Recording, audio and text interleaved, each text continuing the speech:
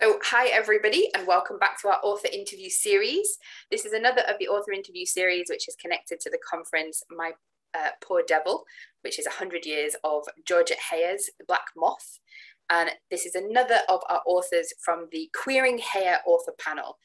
So this is Zen Cho, the author of Sorcerer in the Crown, To the Crown even, um, and other works, which she is going to tell you about now and just briefly introduce herself and her work. Yeah, thanks for having me, Sam. I have written two historical fantasies set in Regency, England. That's Sorcerer to the Crown and the sequel to The True Queen, which I tend to describe as Jane Austen with dragons and people of color, mostly because not as many people have heard of Georgette Heyer, but it's really more Georgette Heyer with the people of color and dragons. I've also written a novel called Backwater Sister, which is a contemporary fantasy set in Malaysia, a novella, The Order of the Pure Moon Reflected in Water, which is kind of tropical wuxia, a kind of fantasy take on emergency Malaya about bandits and nuns and hijinks, and a short story collection called Spirits Abroad. So I've written lots of words, but perhaps not in a very focused way. And it seems that so you're, of the authors that we've got, you're the one that's sort of most mixing together fantasy and Regency and history. And I'm wondering sort of, where did you come from, if that makes sense? Did you come sort of more from the fantasy side and mix it in, or you came from the romance side, or you were always working in these two areas simultaneously? Well, I really like Hair. I would say that I don't read that much genre romance, not because I don't like it, but it just hasn't really been a genre that I've read that much from. But Hair is one of the exceptions. And so I've read a lot of her Regencies, and I think in a way, the kind of historical side is kind of where I came from in terms of as a writer, because I grew up in Malaysia, and growing up, I read a lot of kind of British fiction, particularly for some reason 19th century fiction. Actually, I say for some reason, but I actually know the reason why is economic reasons. So basically, my parents would take me to the bookshop like every weekend, and I would only be allowed to buy one book. Um, and books like are kind of relatively more expensive in Malaysia than they are here, like relative to cost of living. And basically, I remember there being this series called Penguin Popular Classics, which are these little beige paperbacks, and they were 5 ringgit 80 cent, which is around a pound at current conversion rates. And what I always say is Jane Eyre is a lot of reading for a pound. And so if you're an avid reader who's kind of constantly running out of reading material, and you're only allowed to go to the bookshop, you're only able to get to the bookshop once a week, that's actually quite good. And I think like Penguin Popular Classics, for reasons best known to themselves, decided that popular classics were largely 19th century novels. So I kind of grew up, and I was fairly young when I started reading these, like maybe 12. And so I kind of grew up on these kind of 19th century novels. And I see that as kind of being my entry point to fantasy as much as into writing kind of historical fiction, because it's kind of a joke, but it's kind of serious in that, if you're a kind of kid growing up in contemporary Malaysia and you're reading about, these kind of societies, kind of fairly alien social norms, and they use language very differently, and they have this like new technology, novel technology like horse-drawn carriages and handkerchiefs that you don't use in your ordinary life. So in a way, you're kind of reading about an alien planet and its customs. And so that felt quite I read it quite naturally as fantasy. Actually, and this isn't really a new thing of me, that I'm saying. Diana Wynne Jones, the fantasy writer, she wrote an essay once about, I think, one of her sons, maybe at a similar age that I was when I started encountering these novels, read Rudyard Kipling's Kim. And talking to him about it later, he really enjoyed it, but she found out that he basically had assumed, understand, and he basically read it as a fantasy novel. He hadn't clocked that basically, the kind of the India that it depicted was a historic, kind of an actual historical place and setting. He just read it as a fantasy. Of course, you can read it as a fantasy. It kind of does make sense to read it that way, if you don't have the kind of historical context. So I think that was kind of my in. That's really fascinating. I'm a little bit curious, and this is a side point for your kind of very intriguing kind of overview point. But my side point would be, what did you sort of get really into with the 19th century? Because I fell into the 19th century kind of popular classics. For a similar, there used to be a pound in England as well. They used to have the Wordsworth classics for a pound. And that's what I would get when I was younger in the bookshops. And I had this massive collection of Wordsworth classics. And for me, it was like Thomas Hardy. I was a big Thomas Hardy fan, which is quite strange, possibly. And Lorna Doone, absolutely loved. Remember Lorna Doone? So weird that was defined as a classic. That wasn't one of my favorites, I have to say. I never really got on with Thomas Hardy either. I think like Jude the Obscure is like the only book I've ever like 0-starred on Goodreads deliberately because I disliked it so much. But I really like Jane Austen. The Brontes I was keen on, all the Brontes.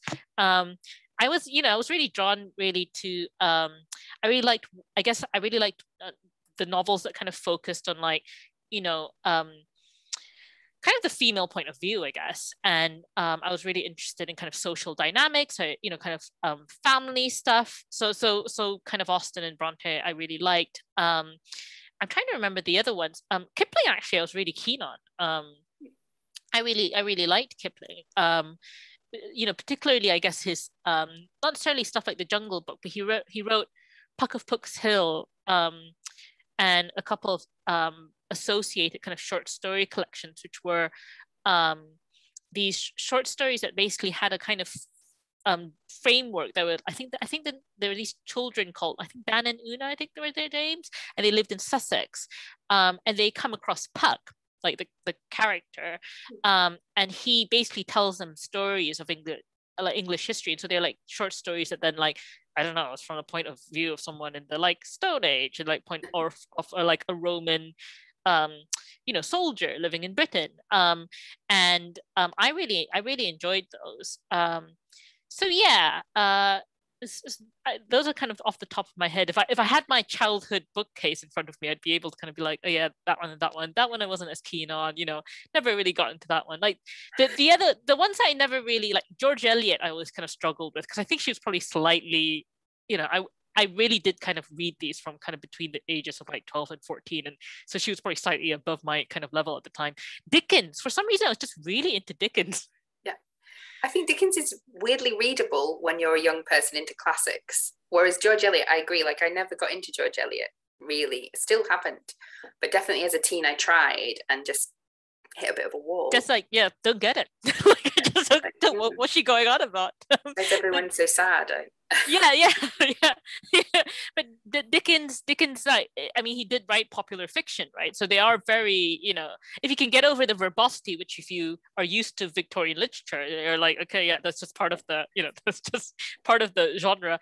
They are very funny books, and they're very, good entertainment. I love that idea that you were talking about with this world that was so different was essentially fantasy. But how did you come to sort of constructing your fantasy Regency world that you have in sort of the Sorcerer's Crown and Tree Queen?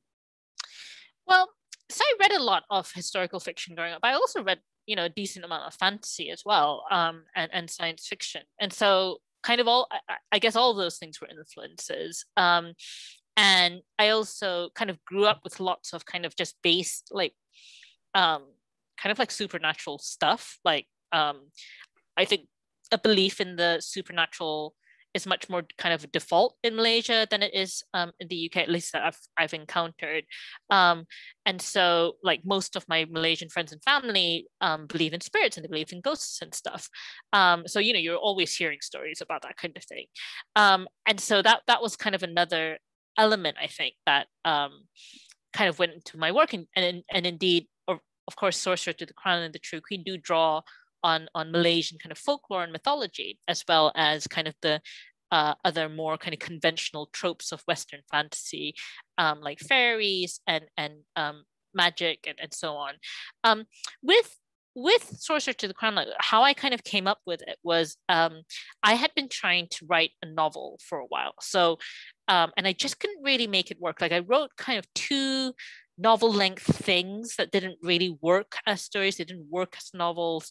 And I was kind of, and where I fell down was structure and plot. I just really couldn't get my head around structuring something that long. And then what I said to myself was, maybe I should steal the structure of a kind of genre book that I like. So, you know, Georgette Heyer, she tends to write fairly, you know, the plots have a formula, you know, and they have these kind of sets, kind of sequences that are very easy to borrow. And of course, she has lots of imitators. And so I thought, well, what if I borrow the plot or the kind of structure of a Regency romance? And another source of inspiration actually was P.G. Wodehouse, whose kind of country house comedies I really enjoyed, again, growing up. So, you know, I'll just sort of take all these favorite books and kind of mash them together. And then I also really like dragons and stuff like that, so I'll put those in, and fairies and magic. So that's kind of how it came about. But the kind of the inspiration, I guess, in the motivation for drawing explicitly in Regency romance was in a way to have that plot structure, and then what I did was kind of push at it and see, right, what's the story I actually want to tell within this structure. And so it obviously ends up quite a different shape from most romance novels, but it does have a kind of strong romance subplot in each book.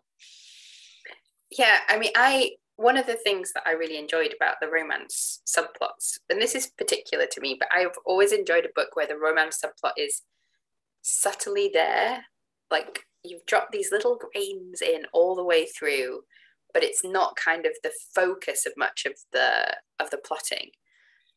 So was that sort of a deliberate choice for you? Is that the kind of romance you like to read, or?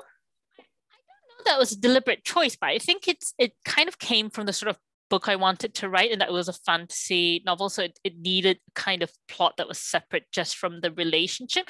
But I think it's a real, you know, I think it's such an interesting thing for you to say, because I think it's such a classic thing for Heyer to do. I think I really like her books, as I've said, but I think what actually, in a way, they're often not that satisfying as romances. You know, if you're reading for kind of like to feel kind of swoony and be really into the relationship, for a lot of her books just don't do that for me, because actually she she deals with the kind of central problem of writing a romance novel, which is that you need to kind of be into the characters being together, and they need to somehow seem like a good fit, but at the same time she needs to keep them apart for the entirety of the book, like, except at the very, very end, they're allowed to get together. So the way she does that is to just like have quite a lot of her books be focused on something else, and the romance is kind of threaded through, as you say, kind of a little bit here, a little bit there. But actually the main plot will be like, I don't know, my brother's got gaming debts, like, like my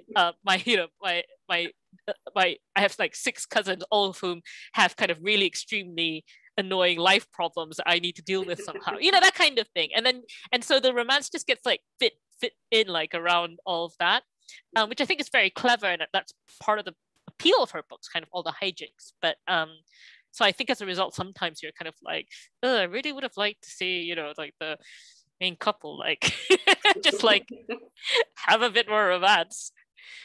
I mean, it's me as a reader. Like, I love a surprise romance, and it's not really a surprise, but I love one that kind of comes out at the end and it's almost a fait accompli, but when you look back, it's been going on the whole time. I feel like that to some extent happens with like Zacharias and Prunella, where he's spending so much of his time denying the possibility, like you've got that keeping apart all the way through, and then at the end it's kind of like, no spoilers, guys, sorry. Yeah, I mean, having complained about what Heyer did, I'm like, oh yeah, I did exactly the same thing. But I've been excused because they're not genre romances.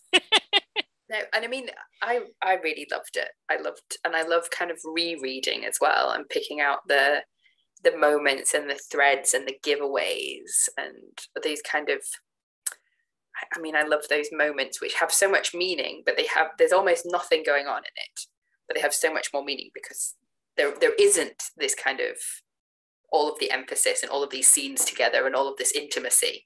So speaking about Sorcerer to the Crown, we found in our book group when we read it that we had a particular favorite character. And I'd like you to ask you about her. I was just checking her name to make sure I got it right, which is Mat Gengang. And she was fabulous, I think.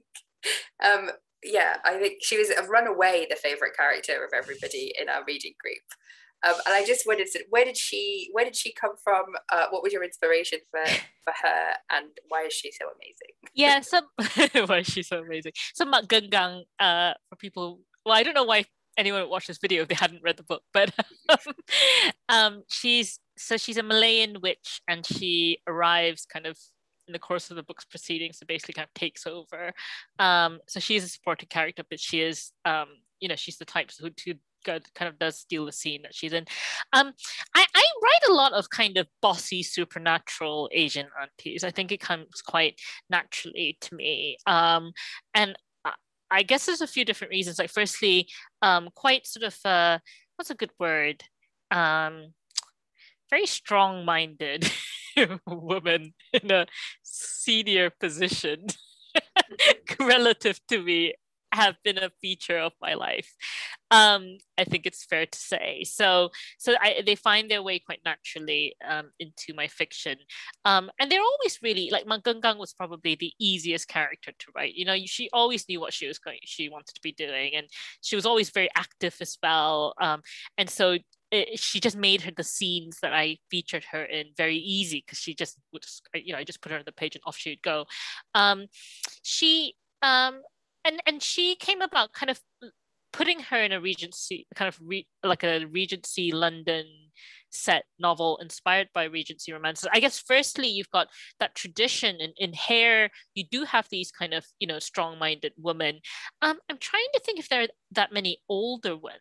Obviously she does have many managing females that are kind of young and kind of the female lead, but I don't know how many managing older women she has. They often are, one type is the silly kind of older woman, mother or aunt, whatever. She has some kind of quite smart ones, but they tend not to be that involved in the in the events, maybe because they would just sort things out too quickly. You do kind of sort of Deus Ex Machina a little bit. Like, one of my favorite characters is Lady Aurelia in The Unknown Ajax, who just comes in at the end and sorts everybody out in a way. Right. Yeah. So she's kind of holding back, right, for the whole of the book.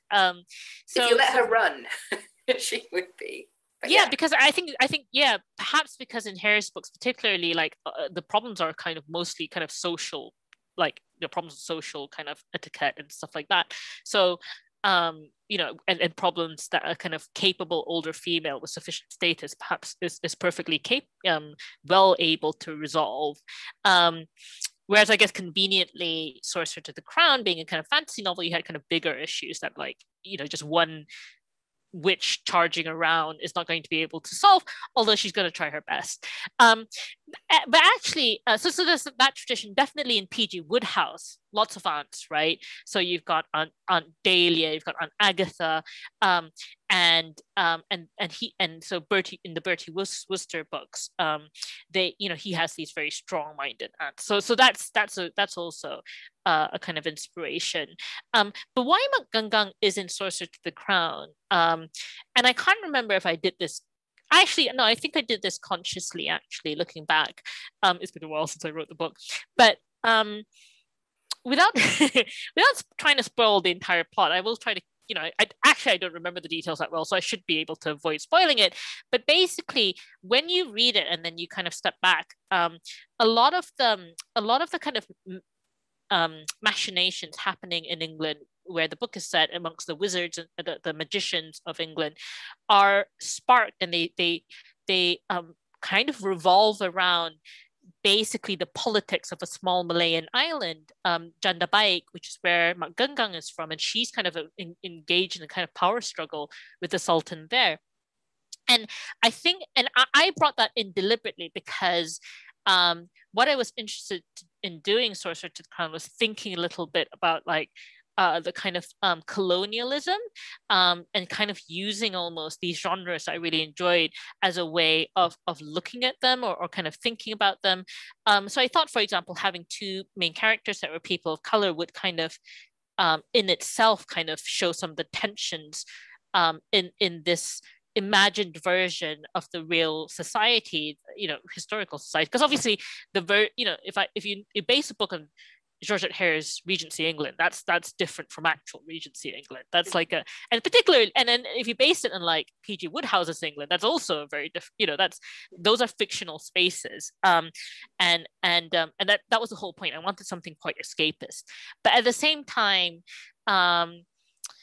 these escapist worlds are kind of underpinned by these like by certain imperialist history and context, and so I was really interested in making visible what was going on in some of these colonial territories. Jandabayek, as at the time of the book, is not a colonial territory, but it's kind of starting to navigate British interest, and it's affected by the wars in Europe in a way that kind of, I guess, what's the word? Kind of predicts what happens later. So British power becomes kind of Britain consolidates its power in the Malay Peninsula later the 19th century, but it's kind of an early nascent stage in the early 19th century. So that was because I guess I'm from Malaysia, so that was kind of something I was really interested in, and that's why Mak Genggang is in the book, as because I deliberately kind of structured the plot in a way that said, how do I put this? So basically, I growing up, I kind of grew increasingly conscious that I in many ways a kind of product of British colonialism. And I think when you're from one of the kind of colonial territories, it's really clear the impact that the empire has on you, but Britain is not conscious of the impact that the empire has had on it in a way where it's like it doesn't recognize really, I would say, the influence that, say, the cultures of the other countries in the the countries that they colonized affected them, and how it shaped British society. And I think having Jandabayek be the kind of fulcrum of the plot of Sorcerer to the Crown, and having Mak Genggang be a prominent character, is kind of my way of saying, well, we shaped you. If that makes sense. Sorry, that's a really long rambly answer, and it kind of feels like it gets quite far off the topic, but that's why she's there. I think that's a fantastic answer. Thank you. It's every answer that you're giving me is going into such a deeper level than I've been thinking about. So that's amazing, because I was just like, Mak Gengang's amazing. I love how she just kind of storms in and is like, why isn't everything going my way? But I mean, one of the things that you said when you're advertising it, you say it's like Austen, or it's like hair with dragons and people of color. So one of the sort of things that we're thinking about at the conference and in that Queering Hair panel is about sort of the ways in which writers like you and like KJ and Kat and everybody on that panel are widening out sort of that Regency bubble, in a sense, that what is kind of like the hair bubble, this particular creation which normalizes and disseminates a particular version of the Regency. And so obviously you're sort of including that history of colonialism and that impact of sort of both on Britain as well as Britain's impact overseas. Are there sort of other areas of the kind of the Regency that you're looking to kind of expand and explore, including, obviously the situation of Zacharias and Prunella, for example, in England, and that sort of colonial subject in England and how that sort of works. But just broadly, how are you expanding that Regency bubble, do you think? Yeah, I don't know what the other authors' motivations are for expanding the bubble, as it were. I guess for me, the way I approached it was, I have a lot of friends who when they have a cold will read Georgette Heyer, but but generally they probably quite like to be reading books that aren't quite as kind of classist and kind of often anti-Semitic and so on. I always think Heyer is so interesting as well, because like when it comes to class particularly, she treats it as something that's really, really real. And I think that is almost like it almost makes them fantasy, because you just have to accept the rules of this world in order for the plots to work. And it's almost like you're saying, you're asserting, look, there's this magic, okay? And if you accept the magic bit, that then explains the entire premise of my plot. So you just have to accept that initial bit. And it kind of makes me think actually of Joe Walton's book, Tooth and Claw. I don't know if you've read that, but that's a fantasy which is inspired by Anthony Trollope, I think. But basically all the characters are dragons, but it's like a Victorian novel, but they're all dragons. So it's about like I think like in the beginning, like the patriarch dies or something. It's all about like inheritance or whatever. But it posits that, for example, these like weird ideas about like female purity are like true. So like if like it's been a long time since I read it, so I might be recounting it slightly inaccurately. But for example, if you're like a virgin female dragon and like a male dragon gets too close to you, that you can literally like change color and then you're tainted forever. Which I think is a really interesting way to deal with these ideas that are basically fake and made up by society, but like to kind of give them a kind of reality in a fantasy sense. But so to kind of get back to your question, like so kind of my way in was Georgette Heyer books are really fun. They're the sort of thing that you read when you have a cold, but it'd be really nice to have like a version that was like not quite so antiquated in some of its notions, and so maybe a version that had people of color in, like having a good time, or like queer people having like a happy ending, and so it wasn't like I didn't have to like there wasn't anything too complex in my head when I approached it. It was literally like, why don't we take this nice thing and then make it nicer? Yeah, I love that. But that sort of expansion, it's interesting like that you mentioned class as well, because obviously you have sort of more of a range and nuanced kind of version of class going on in the book, rather than the kind of, Heyer is very blood will out at times. Like, we should have always known she was a duchess because she had good manners. Right. Yeah, she has a certain quality. Yeah. Like, or like they're known. How do you pronounce Ajax? Is it Ajax? Ajax. The end of Ajax. Where like I would have been into him like being really working class. Like I don't know why he had to go to Harrow or whatever. Yeah. It's very sad for me, because I'm from just down the road from where Hugo's from. So I feel very attached to him, but I'm also like, he's rejecting us. Yeah, well, he is. And like, when he plays up his Yorkshire accent and is like, actually I can talk like a civilized human being, and you're like, fuck off.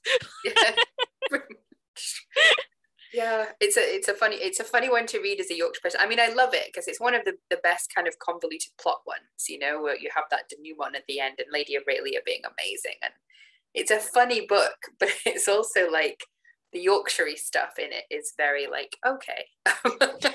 It's just, yeah. I actually reread it recently, primarily because I read an interview with John Boyega where he was saying, because the guy from Bridgerton it was like a group interview with a bunch of people in Hollywood, like mostly Black men, and the guy from Bridgerton was in the interview. So John Boyega was joking, or maybe saying seriously, that he would quite like to do a Regency movie, and I was like, yes, and I was like, who would I cast him as in a Heyer adaptation? And obviously it would be Hugo in The Unknown Ajax, because he would be so good at that.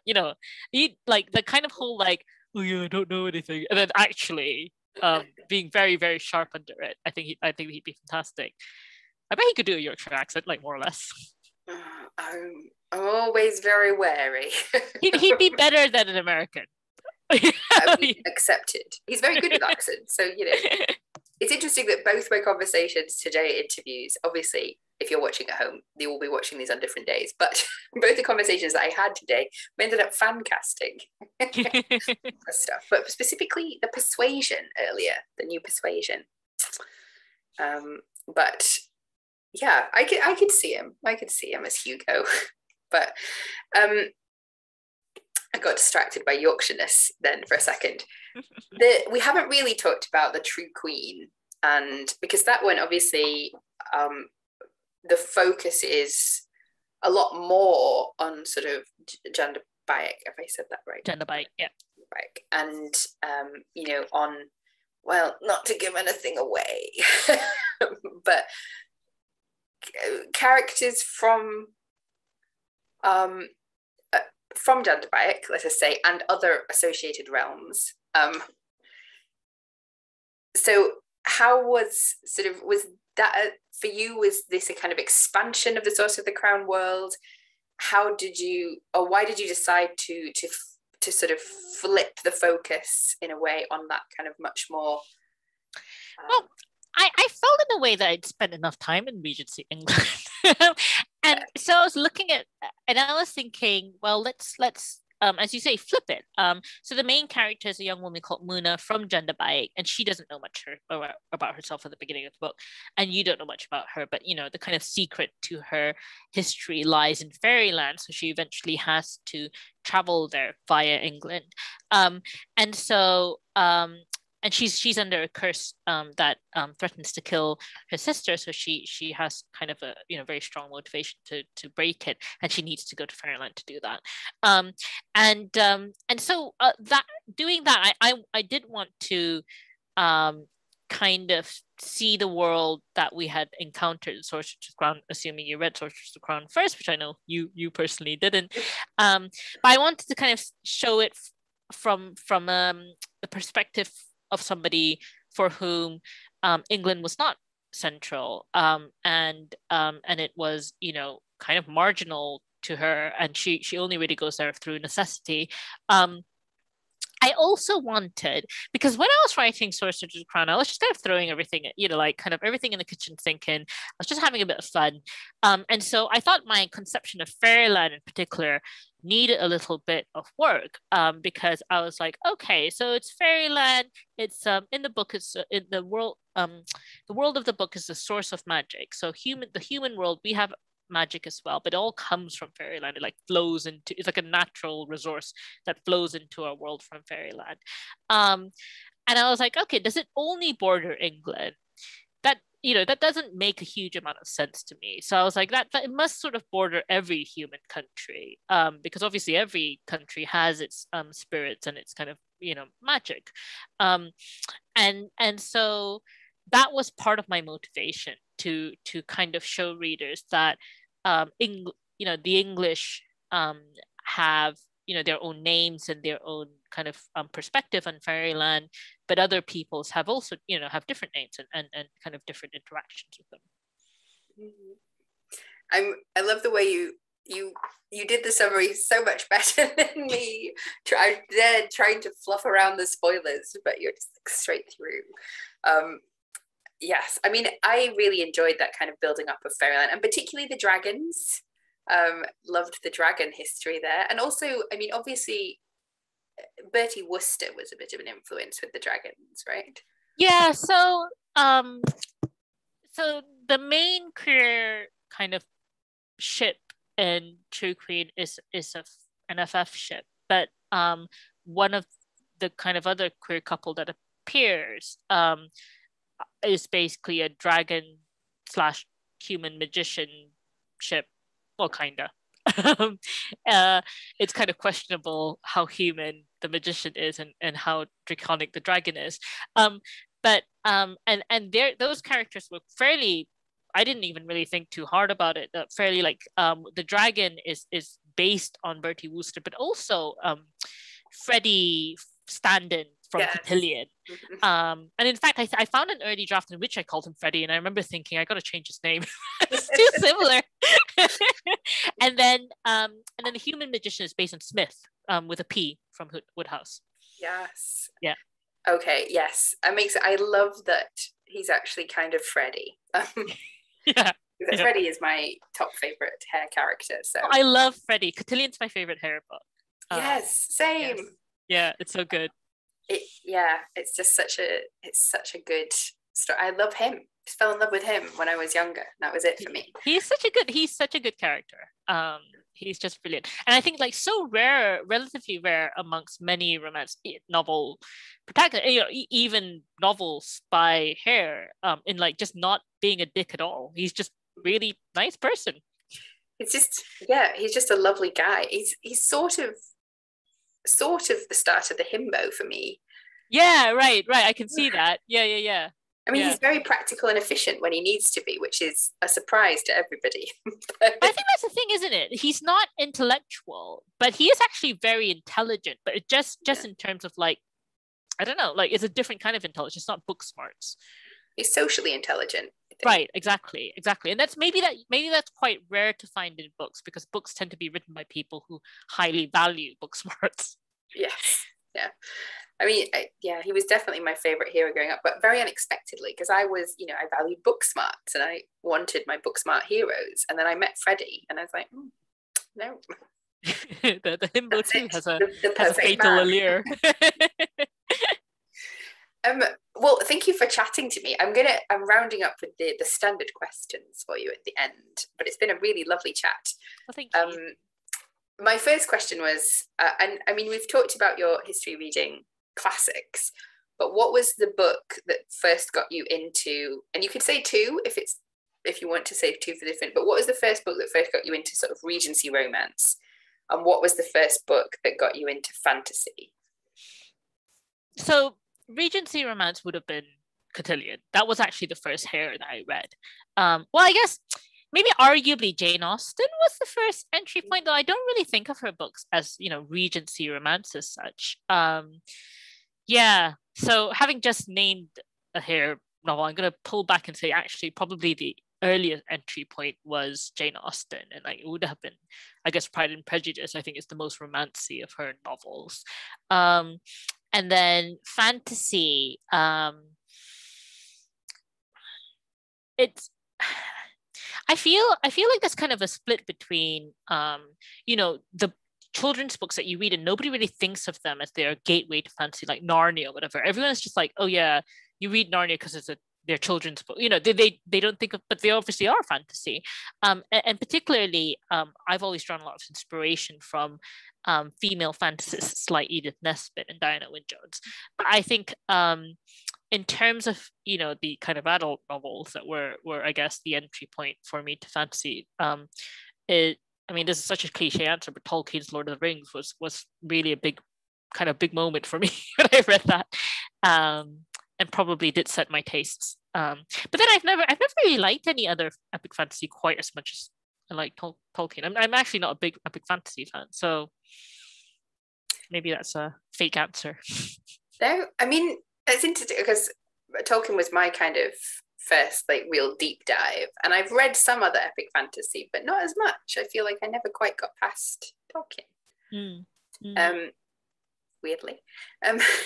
But so the second question is 3 authors, and you can be specific as you like as to works as well, that you think have either sort of inspired you or influenced you in some way in your writing career, or continue to do so. So it can be 3 recommendations if you like. So Terry Pratchett was a really big influence, because before him I'd been reading kind of P.G. Wodehouse, and I was really into Jerome K. Jerome as well, 3 Men in a Boat, going back to the Victorian, and I really enjoyed these kind of comedic books. But Pratchett's Discworld series was really the first time I read books which had that kind of sometimes very broad humor, and just was constantly kind of making jokes, but at the same time the books were clearly serious as well and dealing with quite big ideas, and you're meant to take the characters seriously, as people, whether they were human beings or not, and so that really kind of showed it, that really made me think, oh, I didn't know you're allowed to do that, like write books are like serious but also funny. So that was really influential, and then it's hard to kind of pick out individual authors, isn't it? I will name Naomi Novik, who wrote the Temeraire series. So I guess also has that kind of foot in Regency set fantasy. I would say she inspires me more. Like I really like her books. I really love her books, but she inspires me as much, I think, for her kind of attitude to her career. Like we know each other from way back when, and I've always kind of admired like how she always like just chases her joy when it comes to creative kind of work, and it's something I try to bear in mind and kind of do myself. And then I think the third one will be trying to pick from like a range of it's just like so many, you know, you kind of think, oh, I took a bit from there and took a bit. I'll say Karen Lord, who again is a friend. But again, I really love her work, and I think it really exemplifies the kind of drawing from different kind of disparate sources of inspiration. So including maybe, you know, your own culture that is perhaps underrepresented in kind of what's Anglophone literature, but then also like, you know, these really these classics of kind of Anglophone literature, and just kind of coming up with something that just feels really fresh and exciting, but then also really classic at the same time. That's really cool. So the third question, as you know, and you might want to change the parameters for it, is usually 3 sort of films or TV series or sort of audio-visual media, broadly understood, that you would recommend, that gives us a bit of an insight into your sort of tastes and likes.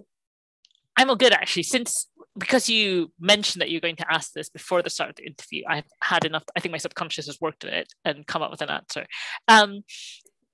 Because my initial response was, oh, I don't really watch much TV. So audiovisual things that kind of give an insight into my taste. So as I said, Lord of the Rings was really influential to me. For me, the book, but also the movies. So I don't even know what's the point of recommending Lord of the Rings. I kind of feel like if you like them, you have watched them already.